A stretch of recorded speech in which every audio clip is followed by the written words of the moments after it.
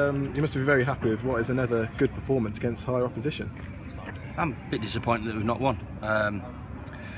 People talk about good habits, and I thought after the first 10 minutes, which I thought we didn't start as positively and not as committed as what we should have done, we acquitted ourselves well. We played some good stuff. We looked a threat going forward. We're playing against some really good players, so we have to. We had an awful start to the game, but we got ourselves back going, and we were up against some decent players. So, but we want to win. So, players are a little bit disappointed they haven't won. People will look at it in a lot of ways pre-season, but when you play football, you want to be a victor.